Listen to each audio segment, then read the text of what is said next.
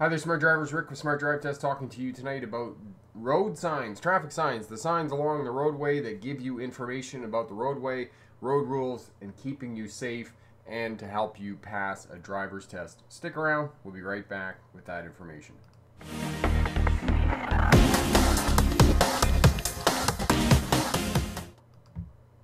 Hi there, Smart Drivers. Welcome back. A few people here already. Karina is here. You're most welcome. Pathfinder's here.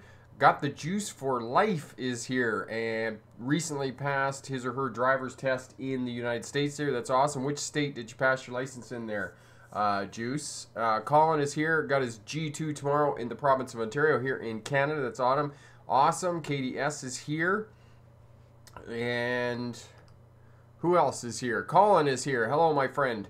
Oh, Colin, yes, has his G2 tomorrow. Same person. So, Corey is here, Bricks for Wheels.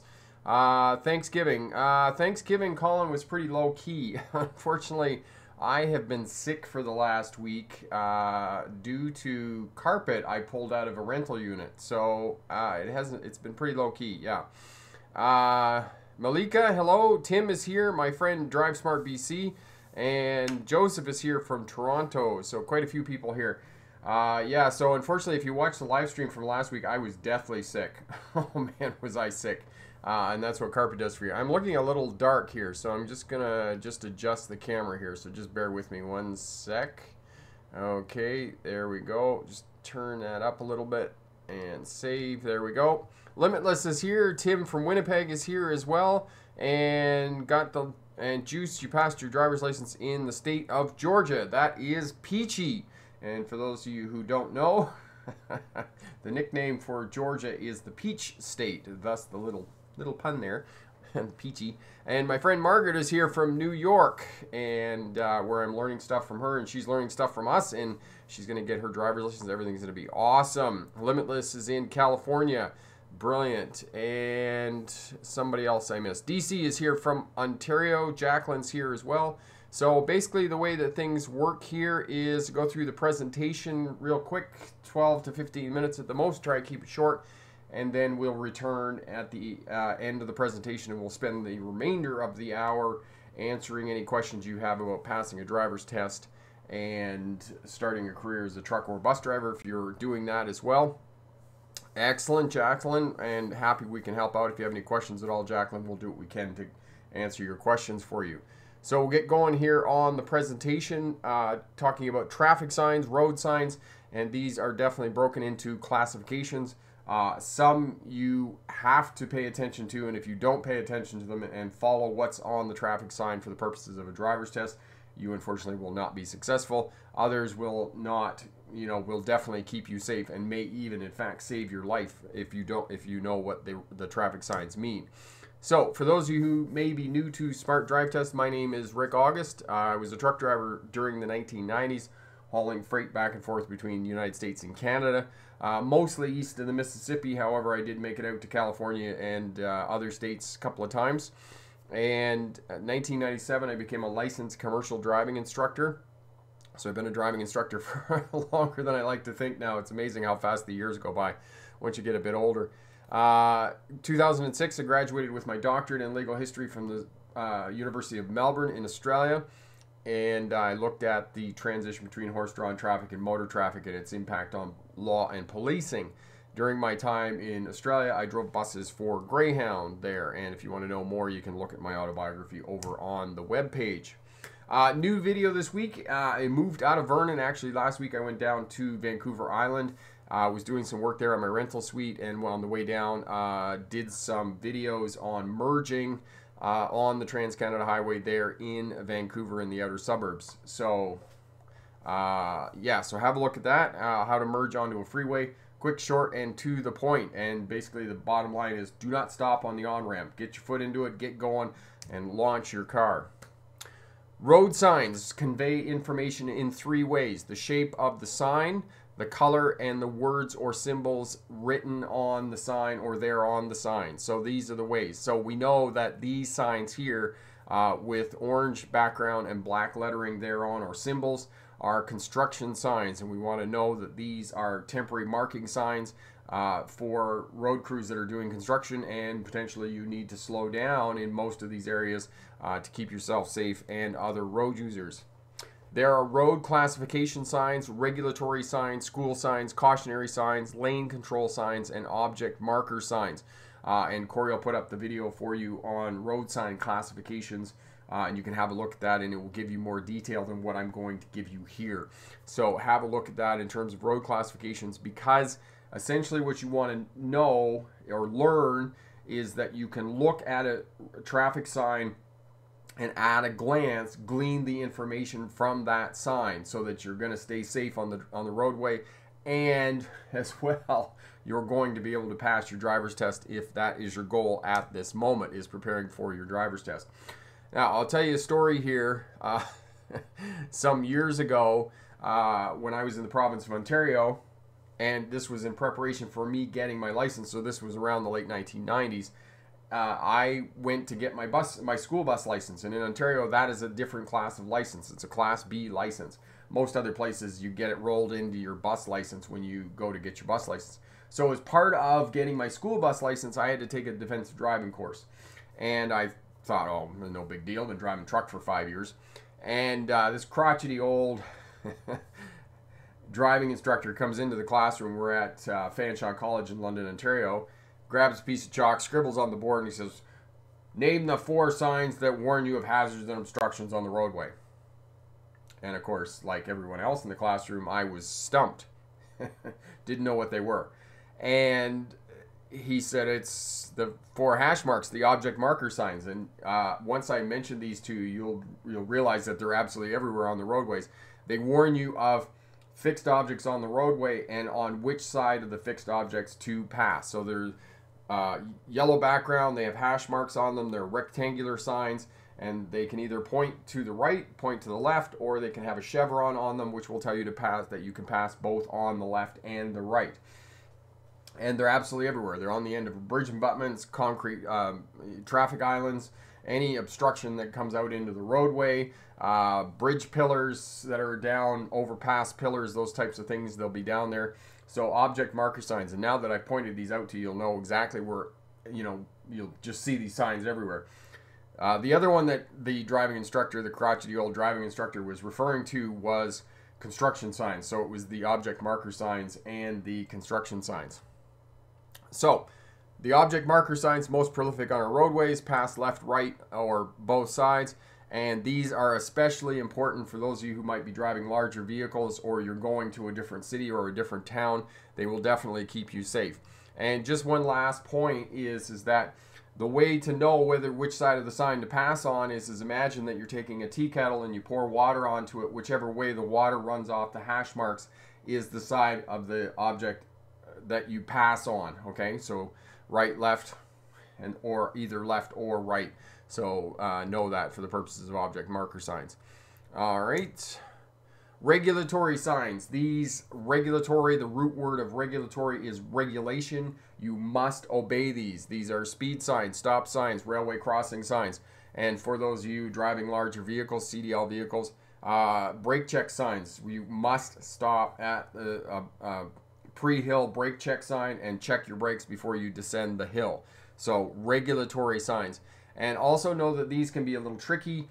Not school signs, park signs, recreational signs. Sometimes they have one person on them chasing a ball, and underneath them they'll have a little regulatory sign that tells you that it's a speed limit of 30 kilometers an hour. Know that the regulatory sign supersedes the cautionary sign, so it becomes a regulatory sign. So know that as well.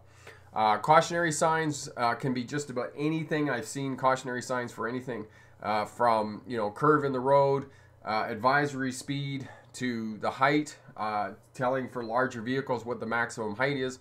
11 feet 8 inches. Know that the maximum height for large commercial vehicles in Canada is 4.15 meters. For those of you in the States, it's 13 feet 6 inches. Some are relevant, some not so much. So it's one of those discretionary things. When you're driving, you need to have a look at the cautionary sign and then decide whether that is information that is relevant to you or not. For those of us driving passenger vehicles, for example, height signs are not relevant to us. However, For commercial vehicles, height signs are very relevant to them, and this is something that you need to keep in mind with you know, when you begin to drive a CDL vehicle, a large commercial vehicle. And Tim just helped me out there with playground signs. Yes, that was what I was trying to say. Instead of park signs, they're playground signs with the little regulatory sign underneath them. Thank you, Tim. All right, so larger vehicles, it's once you begin to pull trailers, once you graduate to large pickup trucks or any type of commercial vehicle, it is incredibly important. Excuse me. It's incredibly important that you begin to pay attention to destination signs, you begin to pay attention to overhead signs, and you match the speed of the flow of traffic. So if you can do that, keep up with the flow of traffic, as I say again and again. This keeps you more predictable on the roadways and reduces speed differentials, the difference in speed between your vehicle and other vehicles on the roadway, and keeps you much more predictable. All right. So a couple of other signs that you need to pay attention to are lane usage signs, particularly if you're taking a driver's test. If you live in a city or a town, or you're taking your test where there is a city or a town where they're going to have 2 left turning lanes, you want to be in the right turning lane. That way when you get around the corner on the left turn, you're going to be in the right lane and you won't have to change lanes again. Okay, so larger vehicles, these are overhead and are needed in the spring when road markings were worn off, and I've seen that here, particularly in Vernon.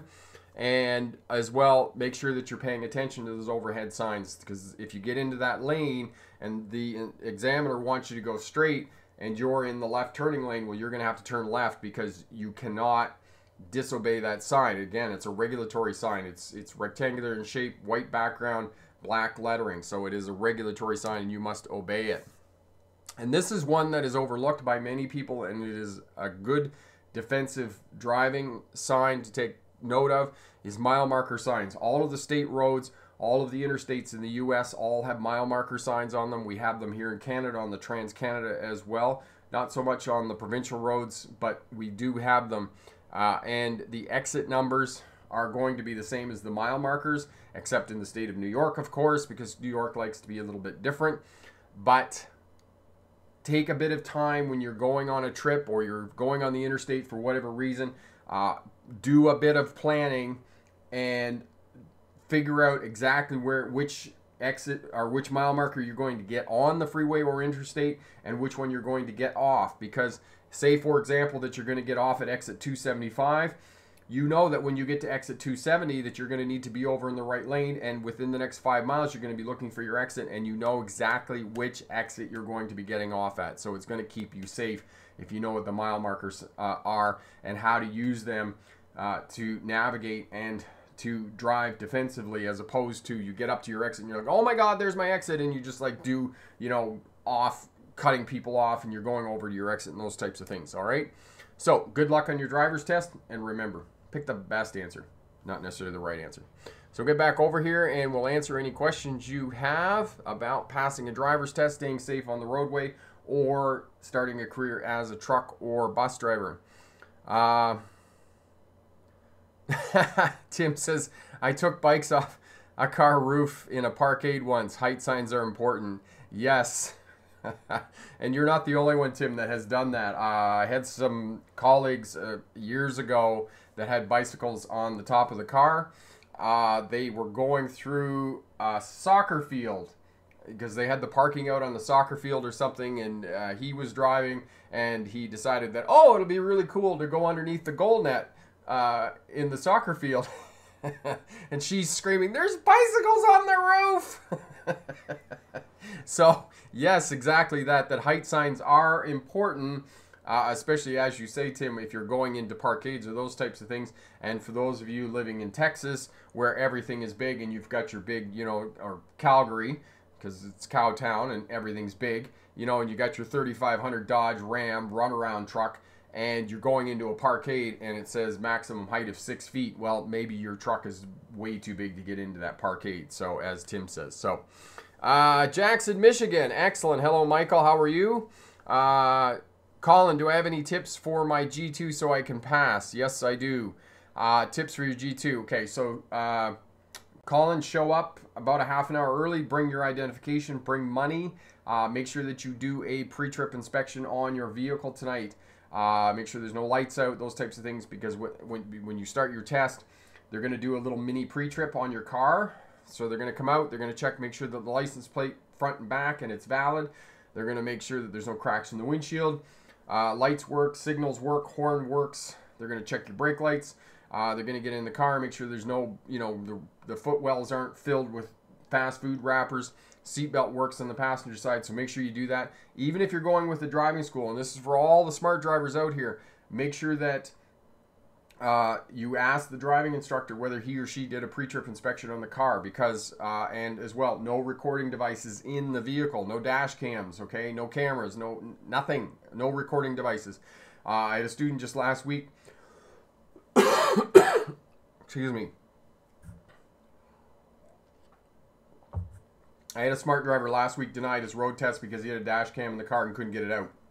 He said it was glued to the windshield, I guess. Basically I would have found something to pry it off, because it's not worth being denied your driver's test and then having to come back because you have a recording device in your vehicle. All right, so any driver's test, 4 components: space management, speed management, observation, communication. Space management, don't get near anything. Stay away from other road users and stay away from fixed objects. Stopping positions at stop sign, controlled intersections, not just stop signs. Before the stop line, before the crosswalk or sidewalk, at the edge where the 2 roads meet.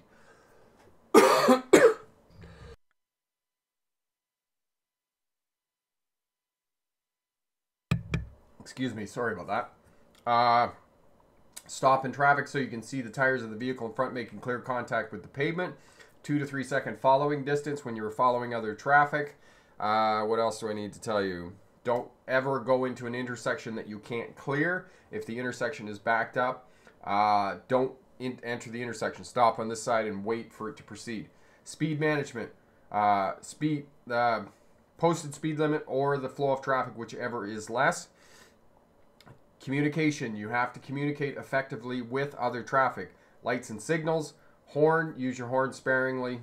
It's seen as a sign of aggression in this day and age. Hand gestures, make sure that you use all 5 fingers. Don't tell somebody else they're number 1 on a driver's test. Eye contact if you're not sure. And then finally, the most important way that we communicate with other traffic is the position of your vehicle on the roadway. Observation, you must have a scanning pattern in place. Every 8 to 12 seconds down the road, in, check your center mirror. Down, in, check your instrument panel. Far down the road, both shoulders. In, check your left wing mirror. Far down the road, both shoulders. Check your right wing mirror. 2 shoulder checks for every turn. 2 shoulder checks for every time you change lanes. So basically you're going to change lanes. Mirror signal, shoulder check. Turn your signal on. Shoulder check. Check again. Minimum 3 flashes on the signal, and then start moving over. Leave your signal on until you're completely in the other lane. Backing up. Make sure that you 360-degree scan.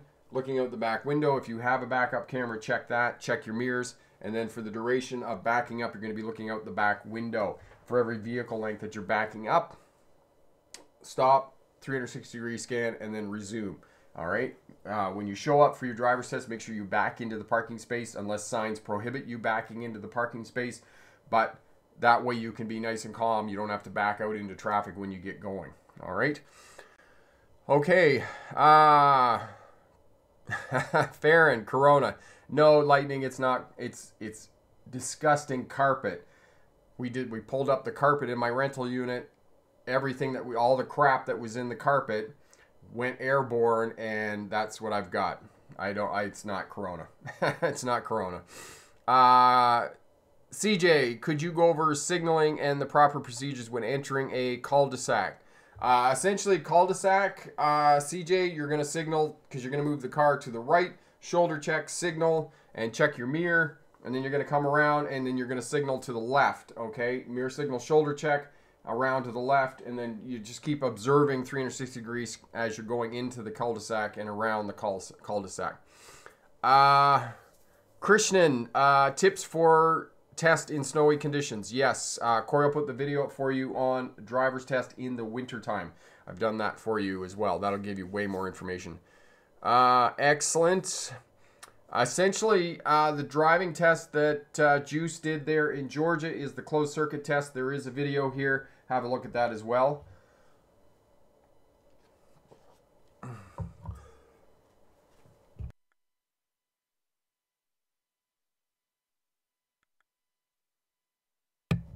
Okay, we're back. Mercy, thanks. I did tested in Georgia and I'm nervous. Did you test in a parking lot or on the road? Mercy, the test in Georgia is in a parking lot. Have a look at the video on COVID testing, closed circuit testing. Andrew, thanks to your videos, Rick, I passed the driver's test last Thursday. It sure made it a lot easier even I thought it would be. Excellent. Congratulations, Andrew, on passing your driver's test. Where did you pass your driver's test? Excellent. Katie, I go too hard on the brakes. How do I get better at braking? Katie, go back to the parking lot and get some cones, those 1 meter tall, 36-inch tall pylons, or just some other pylons, and just put it up at the end of the parking lot and just come down the parking lot as fast as you can get it going, 30, 40 miles an hour, and then just hammer those brakes on. Just hammer them on and then see what happens to the car. And then, you know, do that a couple of times, braking really hard, and then circle around the cone. So come down, circle around the cone, and then try and brake and steer at the same time. See what response you get on the car. You know, and be aggressive on it. Then that way you're going to feel what the brake is doing. And then as you get better at that and you do that a few times, then come down the parking lot, hit the brakes hard, and come up, see how close you can get to the cone when you're coming to a stop. And then finally, as you're coming down the parking lot, then try and brake gently, okay? But part of the mistake that we have in driver training is that a lot of driving instructors just go right over the slow speed maneuver part of teaching new drivers the car and teaching them how to drive. And they take them out in traffic and they do whatever they need to do to get them to pass the driver's test. And then students come back to me and they say, oh, I brake too hard, I can't control the throttle. Well, of course you can't, because you haven't had any training in how to work the primary controls. You have to go to the parking lot and you have to be aggressive with the steering wheel. You have to be aggressive with the throttle. You have to be aggressive with the brake. If you don't know what it's, if you spend your whole life just driving around in normal traffic, you're never going to know what's going to happen to that vehicle when you get into an emergency situation. So you need to do it aggressively to figure out the response of the vehicle. So that's what I recommend to get better with the primary controls in your vehicle. Eric, will New York City have a closed circuit road test too? No, Eric, it's shortened test there in New York City. They're not doing closed circuit test. Mohammed, how do I pass my driver's test first time? Mohammed, you go over to the Smart Drive Test website and pick up the Smarter Driver package, and that will guarantee that you pass your driver's test first time. If you don't pass first time, we'll give you your money back, and then we'll help you to make sure that you do pass. Okay, so that's how you do that. Tim, good braking habits need good observation and anticipation so you don't have to do it suddenly. Yes, and that's awesome. After you come out of the parking lot, after you do the exercises to increase your mastery of the primary controls, then good braking comes with, as Tim said, good observation down the road, looking farther down the road, knowing when you have to brake and when you can just take your foot off the throttle. It's also tied in with good space management. If you can manage space around your vehicle and you have that 3 to 4 second following distance, then you're not going to have to aggressively brake, because you can just let off the throttle, close up that space a little bit, and then regain your space, and you're going to be good on your observation and your braking. Okay? Canada, how to control gas pedal. My speed keeps going up. So Canada, what's happening?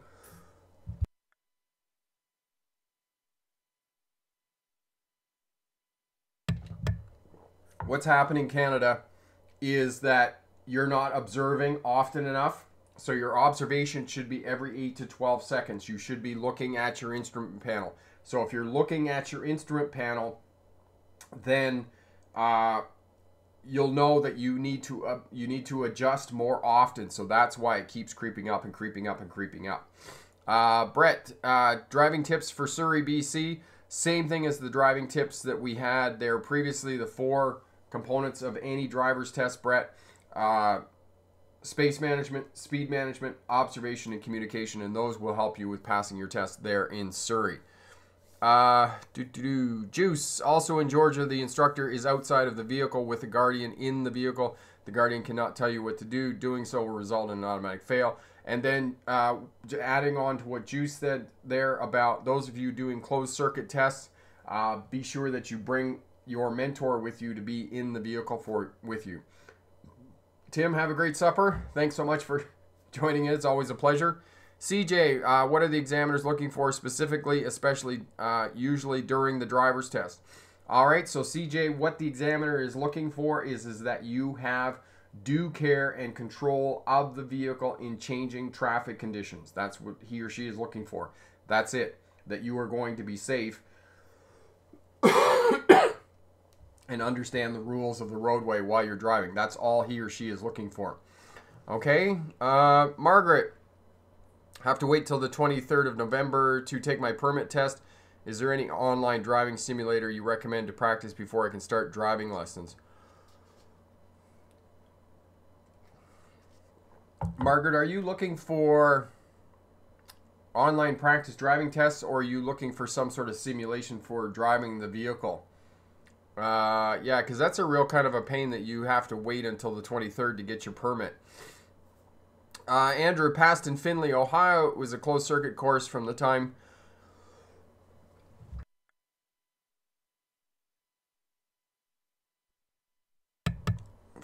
your test starts to the end, along with the inspection of the cars, maybe 6 to 7 minutes at most. Yeah, they're not very long at this juncture right now, Andrew, for sure. Thanks for that information. Lightning, let's hope it's not Corona, or else we probably have to start saying our goodbyes. No, Farron, I am not going anywhere.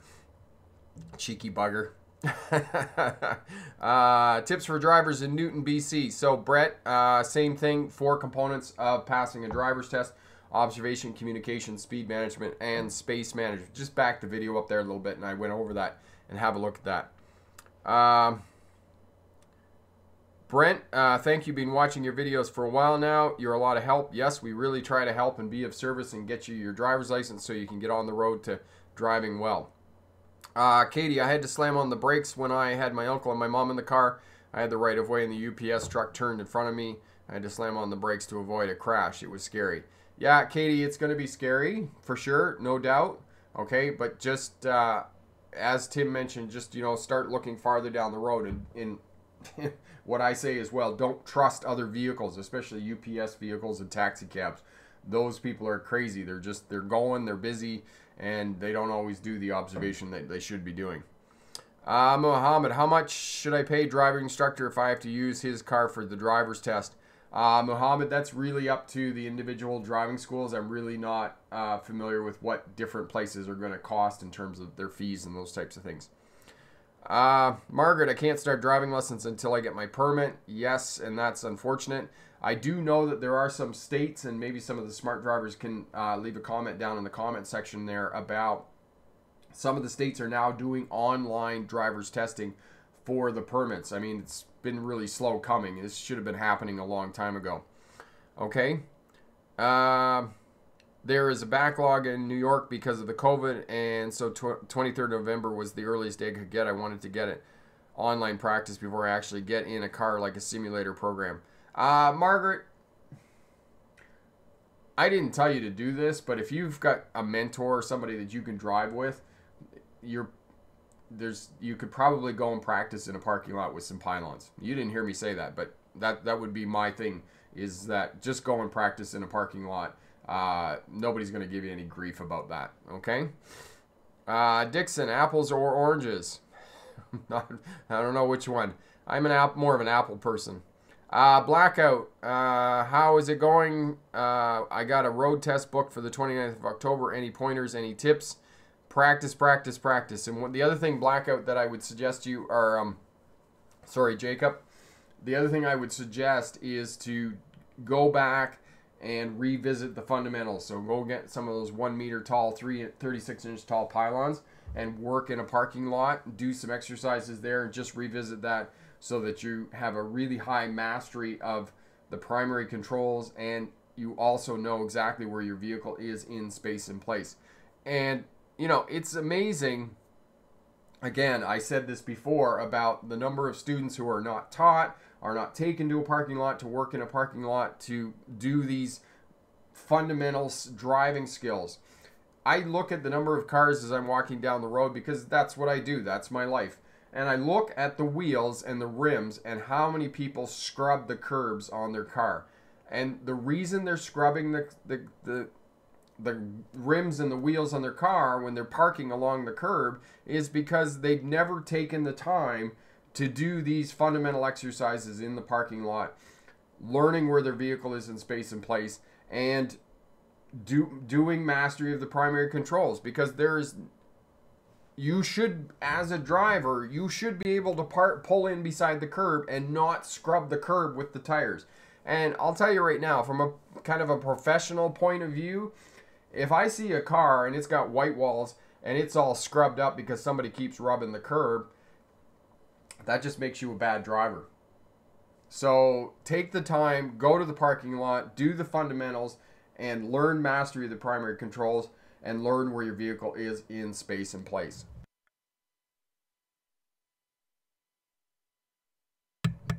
Oh, excuse me. Just talking is really irritating whatever dust is in my throat. I was told today that I was supposed to drink a lot of milk, and that'll help soothe all the dust and whatnot, whatever's in my throat.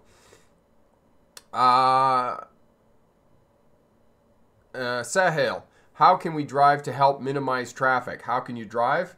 I'm not sure I'm understanding the question, but one of the ways that you can deal with traffic is by managing space around your vehicle. And you can always manage space in front of your vehicle. You should always have that 3 to 4 second following distance in front of your vehicle. That's going to keep you safe. And Corey will put the video up for you on space management. Have a look at that video, and that will teach you how to manage space around your vehicle and keep that smart buffer of space around your vehicle.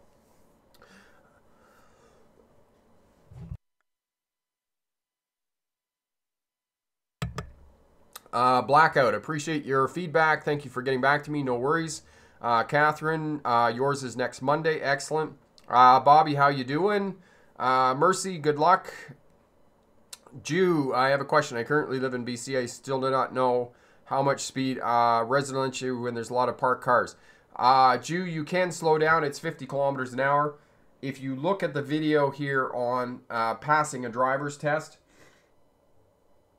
you'll see that when I'm in the residential area, I'm not ever doing 50 kilometers an hour. I'm probably doing, 35, 40, 45 kilometers an hour at the most. So you can slow down when there's parked cars, but it's going to need, it's a discretionary thing. It's going to depend on how much, how many parked cars and those types of things, but don't slow down too much. Okay? Margaret, you need a humidifier and air purifier that will get rid of the cough. Yeah, Margaret, it was just, I don't even want to tell you how nasty that carpet was we pulled out. But just, I didn't even think. I've done so much residential work and just, demolition of properties before. I never had this happen, and wow. Yeah, it was something else. Jude, thanks so much. BT, hello from Kelowna. Hello, hello, hello. Justin, hello. Bobby, any advice on how to reverse stall park for the smart car? Asking for a friend. For a smart car. Bobby, get it in between the lines. It's a smart car. It's not that big. Yeah. It's kind of like parking a tissue. Oh, I'm sorry. Despite the size of the smart car, Bobby, it's all the same procedures as everything else. You're going to back into the space. You're going to pull up. You're going to signal where you're going to go. And, you're going to do your 360-degree scans, and then you're going to look out the back window, same as any other vehicle. It's not going to determine, whether you're driving a smart car or not. But anyway, all punning aside on a smart car and, smart drivers, it's the same procedure as it would be for a normal car. BT, I had my driver's test on the 12th of November. Watched all your videos. It's so helpful. Thank you. You are most welcome, my friend. Esteban, do you recommend to rent a car for the test? Esteban, it depends what kind of personal vehicle that you have for the driver's test. If you have a big 2500 Dodge Ram, and I would recommend that you rent a car, you hire a car through a local driving school to take your driver's test. Blackout, Jacob, I've practiced lots and lots until now. Had my learners for months and months. I attempted my first road test. I took it. It was unsuccessful, unfortunately. This will be my second attempt. Awesome. So that's really great. So Jacob, you're going to be fine. You're going to do great. And just think of it as, you know, first attempt in learning. That's what fail means, right? Jacqueline, Rick, it was nice of you for all this info. Always helpful. And so glad that we can help out, Jacqueline. If you have any questions at all, drop us a note.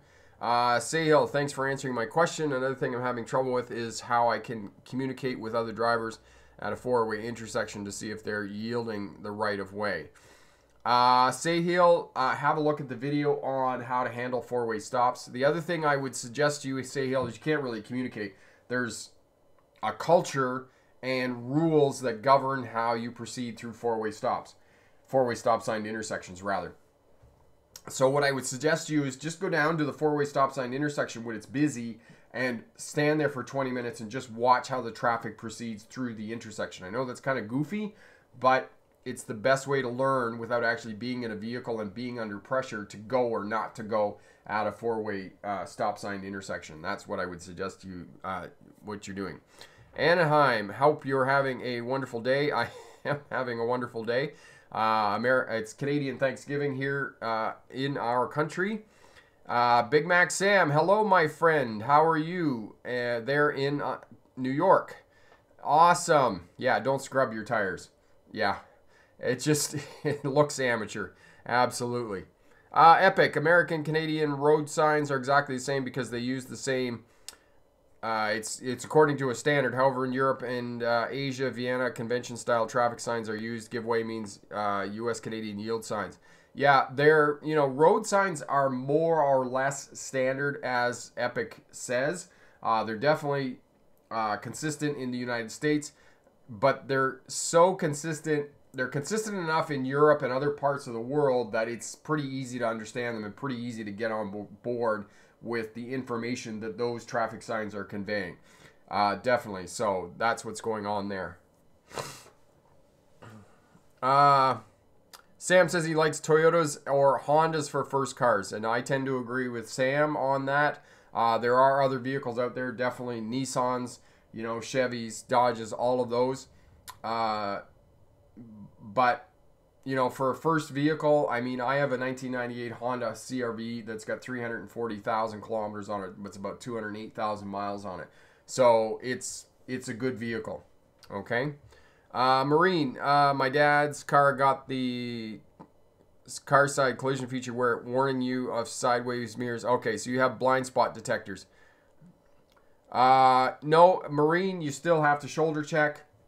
And even if you have those on your vehicle, blind spot detectors,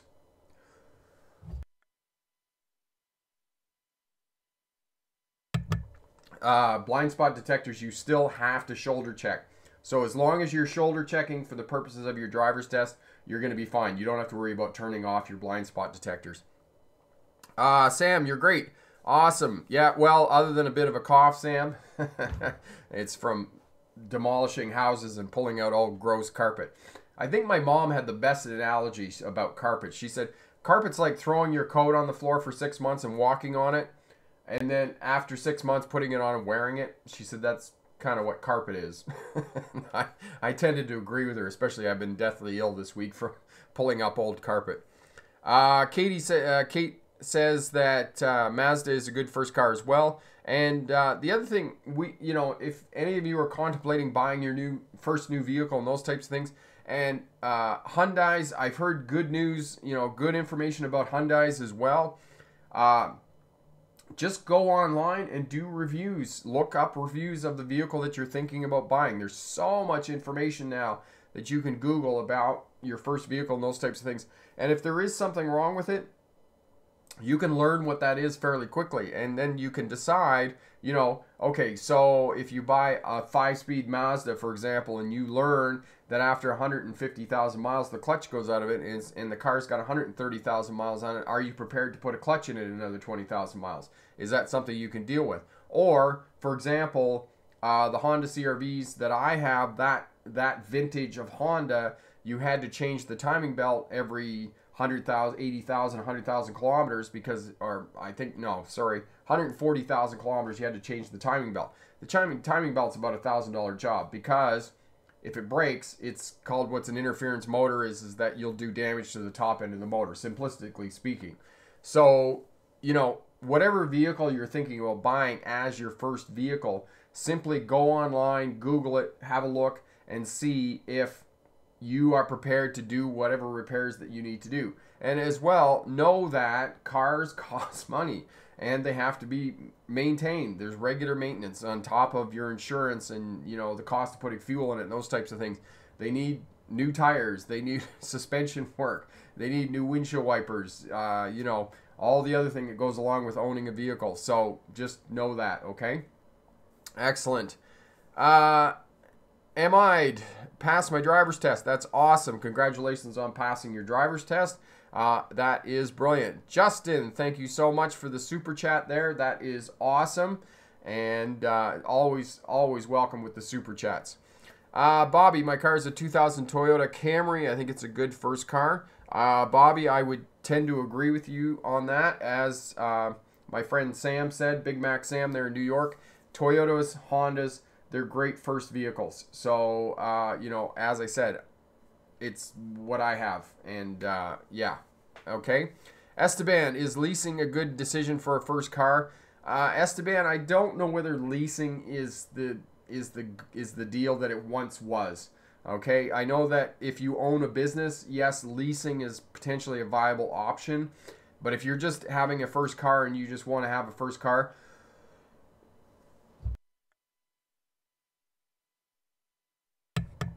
I don't think that leasing is going to be your best option. I think that for a first vehicle, and this is what I recommend to all new drivers, especially if you're young, if you're under 25 years old and you're getting your first vehicle, is to buy an older vehicle, buy it outright, and that way your insurance is going to be less because you simply want to have property damage and public liability on the car. You want to have the minimum insurance as possible. And understand that if you lease a vehicle or if you have financing on a vehicle, you have to put collision on your vehicle. So I'll just back up here again. So the types of insurance are PL and PD, which is property damage and public liability. So public liability is if you crash into somebody and they suffer a brain injury and they sue you, that's public liability. So property damage, public liability. You have to have those two types of insurance. The optional insurances on a car are theft, fire, and collision. Okay? If you get financing on a car, you automatically have to get collision on the vehicle. Essentially what that means, if you drive down the road and you go off the road and hit a hydro pole and you demolish that car, then collision will pay for it because it was your fault, not somebody else's. So what I say, so as soon as you put financing on a vehicle or you put leasing on a vehicle, you have to have collision. And as soon as you put collision on your vehicle, your insurance doubles. So for example, I have public liability property damage on my Honda CRV. If I put collision on that, my insurance would go from $1,000 a year to $2,000 a year. So know that. And for a lot of you young people, sorry, a lot of smart drivers who are younger, it's your insurance is already going to be exorbitant. It's going to be incredibly almost out of reach. So know that for the purposes of buying a car. And so what I recommend to get cheaper insurance, buy an older car, buy it outright, and then that way just put PL and PD on your car for insurance. Tim, just want to remind everyone to download the Canada's Safest Driver app and join the contest. There are some nice prizes. Oh, I wasn't even aware of that. Awesome. Tim, I'll definitely have a look at that. And yes, so for all of the Canadian drivers out there, Canada's Safest Driver app. We'll have to have a look for that. Rocket Man, just got my CDL A today. Thanks for all the helpful information. You're most welcome. That's awesome. Rocket Man, do you have a job lined up as of yet for your CDL license there? And Sam says, I agree. Buy a vehicle outright for your first car. Excellent. Matt, I have my N road test tomorrow morning in Penticton. What if I get the turkey farts while doing my road test? I'm not even going to answer that. That's just too funny. Alpha, hey Rick, can international students get Class 1 BC license? Alpha, I'm not sure whether you would be able to work that out. If you're already in the country, you may be able to do that. Marine, I'm looking at a used Infinity car. I saw one with 200,000 miles on it.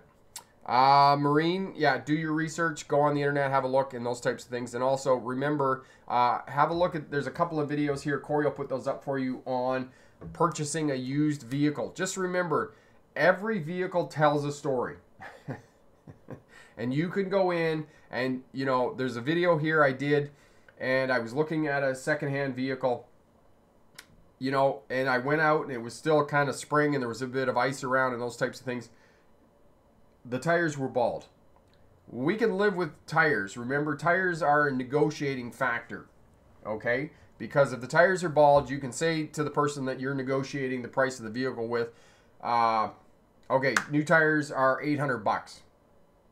So you take 800 bucks off the price. It's a negotiating factor. It's a known thing. The reverse lights on the vehicle weren't working. That's not a known thing, because to fix reverse lights on a secondhand car, it could be anything from a blown fuse to a break in the wire somewhere, and it could take you from anywhere from 10 minutes to 10 days to fix that. So if that's the kind of vehicle, you got something like that, stay away from it. That's my recommendation. Just stay away from that vehicle. So figure out what you can or cannot do. Here's another example. I had a friend of mine who I just helped her out to put tires on her vehicle. She bought a 2018 Volkswagen. Bought it from the Lexus dealer. The tires, the all-season tires that came with, were bald.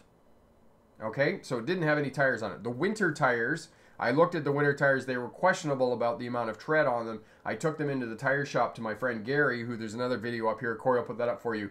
And the date on the tires, the winter tires were 10 years old. Tires have an 8-year shelf life. They're only good for 8 years. So make sure you figure out when you're looking at the tires on the vehicle, what is the date that the tires were manufactured. If they're older than 8 years, then that's another negotiating point for you in terms of buying a vehicle, because you now got to put tires on it. And what happened with my friend and the 2018 Volkswagen was that she ended up being out $2,000 because it didn't come with a set of seasonal tires and it didn't come with a set of winter tires. She didn't get any tires. Basically, there was enough tread on the all-season tires for the summer, and now once fall came, then she had to put brand new tires on it. So know that the tires are your biggest thing that you need to really be looking at when you're purchasing a secondhand vehicle. And it's not just how much tread is on, whether the tires are down to the wear bars, but it's also how old the tires are. And the tires have a shelf life of 8 years. If you're driving around with tires older than 8 years, the vehicle's not safe, okay? And don't compromise on tires. It's the only thing between you and the road, okay? So know that. James, hey Rick, I got my driving permit, but I have a quick question. Should I let a friend or a family member show me how to drive, or should I just pay a driving instructor? James, it kind of depends, you know, what your aptitude and how comfortable you are driving the vehicle. If you're fairly comfortable at, you know, going on here on Smart Drive Test and, you know, looking at the videos and then going out and practicing with a mentor, then by all means, go and do it. The other option, James, is you could go over to the Smart Drive Test website and pick up Pass Your Driver's Test First Time. All the lessons in there, you know, it's kind of a 6-week program. You could follow along in that and have somebody with you that would just go through those lessons with you and help you out and learn how to drive. That's another option for you. But it really depends on your own comfort level with driving and how well you can drive and those types of things about whether you actually want to get in the vehicle with a driving instructor. So those are a couple of options for you. Okay. Sheldon, I love your videos. I learned so much. Thank you so much, Sheldon. That's awesome. Thank you, my friend. Tim, in BC, it is illegal to deliver over to a purchaser a vehicle that is not proper to use on the highway. The only way around it is to note that the vehicle is not suitable on the bill of sale. Yeah, and Tim, essentially what it was is the all-season tires had simply enough tread on them that the vehicle could go out the door. But again, you know, it was just one of those oversights. I tried to convince her to let me have a look at the vehicle, and the winter tires came back, and as soon as I took them to the tire shop, they're like, these are 10 years old. I'm like, yeah, I thought so. DC, is buying a car with high mileage a good idea? $450K on an 03 Camry for $5,000. DC, again, I would be looking up the reviews online. You know, 450,000 kilometers on an '03 Camry for $5,000, that seems a little high to me. I mean, one of the ways, DC, that you can figure that out, and this goes for everybody else, is that looking for a vehicle. If you're trying to figure out what a comparable price is, go on Auto Trader and then just type in the model, year and make model of the vehicle and see what comes up and see what the price is. Personally, I think that a 450,000 kilometers on an '03 Camry is pretty high. I personally think that a vehicle with that kind of mileage on it should be more kind of $2,500, $3,000, because 450,000 kilometers, that's a lot. That's a really, really high number of kilometers. Okay. Harmony, what do you do on the road if you get tailgated by another car? Okay, so Harmony, great question, and you definitely don't want to get rear-ended while you're driving on the roadway, is to increase the space in front of your vehicle, because now you're driving for yourself and the goofball behind you. And if you're on a multi-lane road, then just slow down and let them go around you. But if you're on a single lane road and they're tailgating you and you're driving the speed limit, then just increase your distance in front of your vehicle until they pass you. And that's basically what you can do. And look farther down the road, because now you're driving both your vehicle and you're driving the vehicle of the goofy person behind you who's insisting on tailgating you. Okay? Who else? Yeah, so, okay. And as well, make sure that you have a look over at the Smart Drive Test website. Great questions over there. Air brake practice driving test questions, CDL practice driving test questions. I've been working a lot on the website of late and putting a lot of energy into that to get that up and helping more people as well. And Corey's put up a lot of good information here for new drivers and those types of things as well. DC, you're most welcome in terms of your first vehicle. And again, for all of you, for all the smart drivers out there who are younger than 25 and you've got to buy your first vehicle, you know, it's expensive. These goofy things are expensive. There's no doubt about it. So know that, and you want, as Sam and I said, you want to buy your first vehicle outright. So save up $2,000 or $3,000, buy it outright, don't have financing on it, and then that way you can just put the basic insurance on it, and that's going to keep your insurance down. The other thing that you may need to do in order to keep your insurance even lower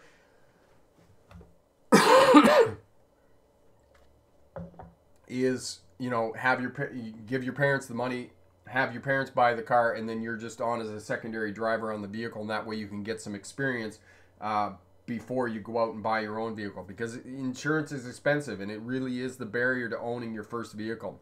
Okay. Khalifa, what do you do if your examiner tells you to drive 45 on a that has a 45 kilometer?